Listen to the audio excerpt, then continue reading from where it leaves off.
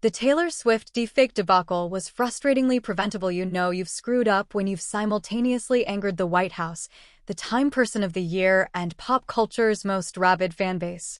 That's what happened last week to X, the Elon Musk-owned platform formerly called Twitter, when AI-generated, pornographic deepfake images of Taylor Swift went viral. One of the most widespread posts of the non-consensual, explicit deepfakes was viewed more than 45 million times, with hundreds of thousands of likes. That doesn't even factor in all the accounts that reshared the images in separate posts. Once an image has been circulated that widely, it's basically impossible to remove. X lacks the infrastructure to identify abusive content quickly and at scale. Even in the Twitter days, this issue was difficult to remedy, but it's become much worse since Musk gutted so much of Twitter's staff, including the majority of its trust and safety teams.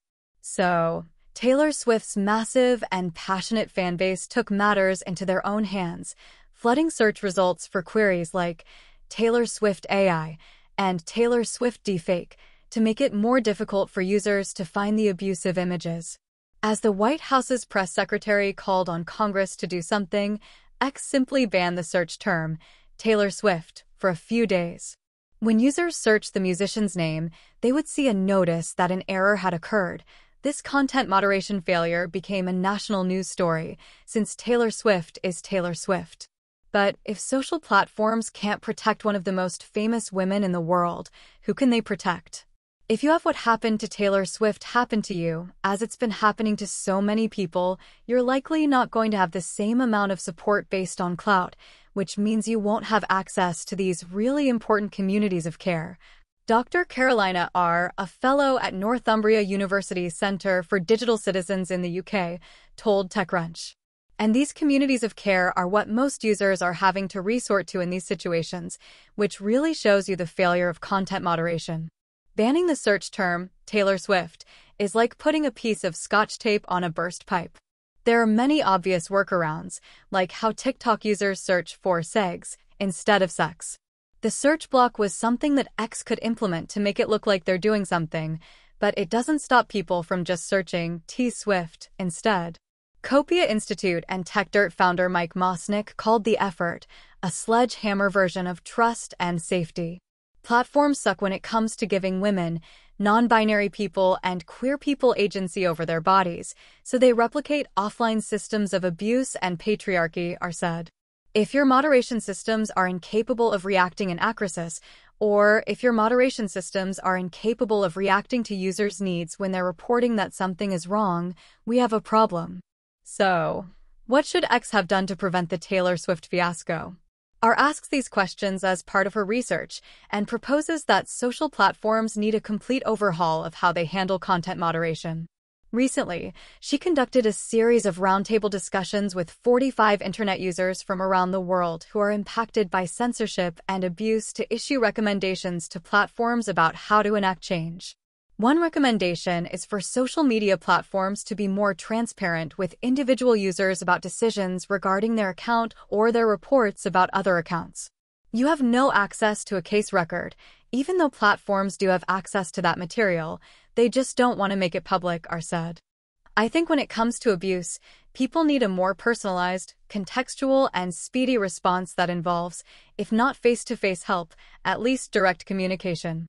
X announced this week that it would hire 100 content moderators to work out of a new trust and safety center in Austin, Texas. But under Musk's purview, the platform has not set a strong precedent for protecting marginalized users from abuse. It can also be challenging to take Musk at face value, as the mogul has a long track record of failing to deliver on his promises.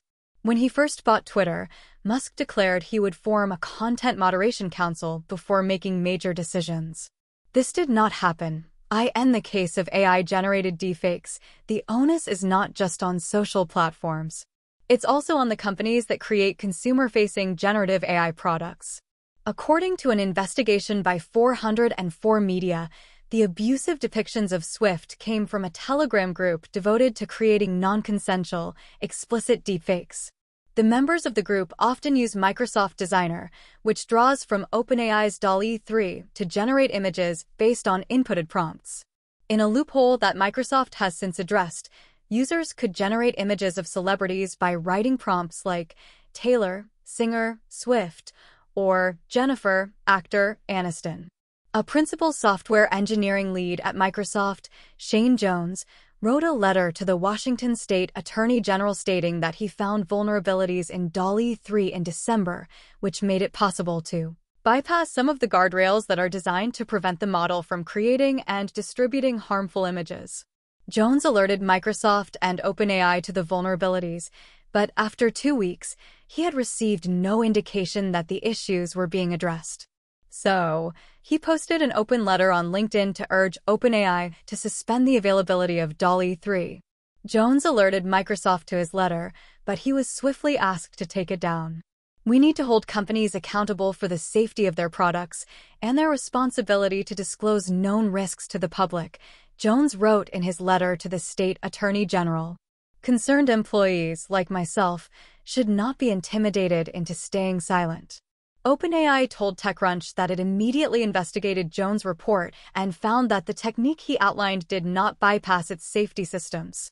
In the underlying DALL-E 3 model, we've worked to filter the most explicit content from its training data, including graphic, sexual, and violent content, and have developed robust image classifiers that steer the model away from generating harmful images, a spokesperson from OpenAI said. We've also implemented additional safeguards for our products, ChatGPT, and the DALL-E API, including declining requests that ask for a public figure by name. OpenAI added that it uses external red teaming to test products for misuse. It's still not confirmed if Microsoft's program is responsible for the explicit Swift deepfakes, but the fact stands that as of last week, both journalists and bad actors on Telegram were able to use this software to generate images of celebrities. As the world's most influential companies bet big on AI, platforms need to take a proactive approach to regulate abusive content. But even in an era when making celebrity deepfakes wasn't so easy, violative behavior easily evaded moderation. It really shows you that platforms are unreliable, are said. Marginalized communities have to trust their followers and fellow users more than the people that are technically in charge of our safety online.